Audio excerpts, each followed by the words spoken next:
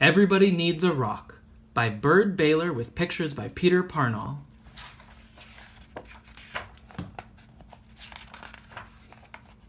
This is Jesse's book. Everybody needs a rock.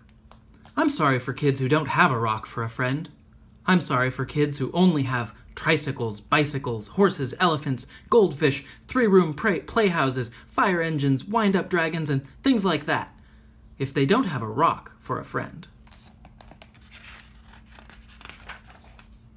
That's why I'm giving them my own 10 rules for finding a rock.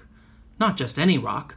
I mean a special rock that you find yourself and keep as long as you can, maybe forever.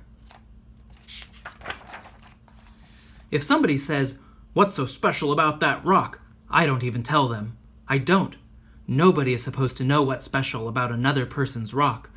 All right, here are the rules. Rule number 1. If you can, go to a mountain made out of nothing but 100 million small, shiny, beautiful, roundish rocks. But if you can't, any place will do, even an alley, even a sandy road. Rule number 2. When you are looking at rocks, don't let mothers or fathers or sisters or brothers or even best friends talk to you. You should choose a rock when everything is quiet. Don't let dogs bark at you or bees buzz at you. But if they do, don't worry. The worst thing you can do is go rock hunting when you are worried.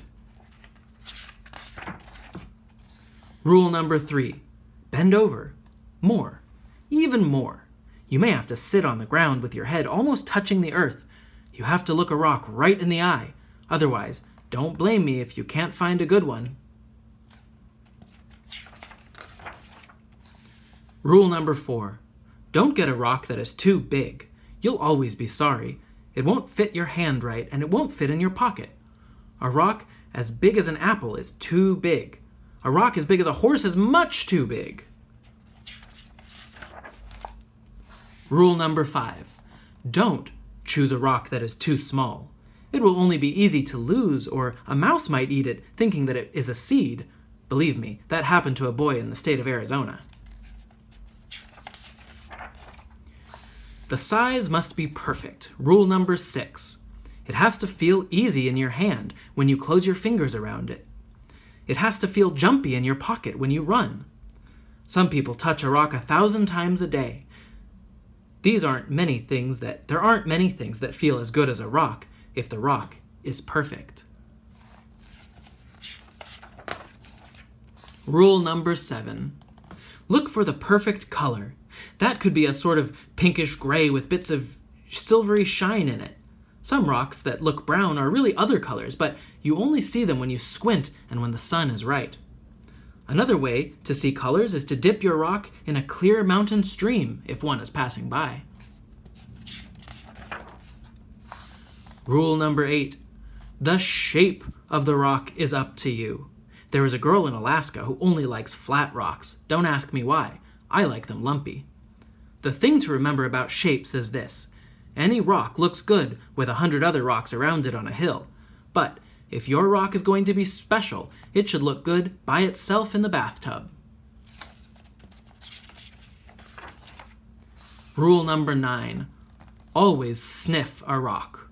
Rocks have their own smells. Some kids can tell by sniffing whether a rock came from the middle of the earth, or from an ocean, or from a mountain where wind and sun touched it every day for 1,000,000 years. You'll find out that grown-ups can't tell these things. Too bad for them. They just can't smell as well as kids can. Rule number 10. Don't ask anybody to help you choose.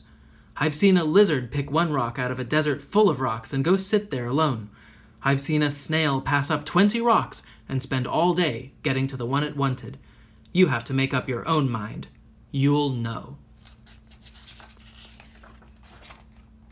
All right, that's 10 rules. If you think of any more, write them down yourself. I'm going out to play a game that takes just me and one rock to play.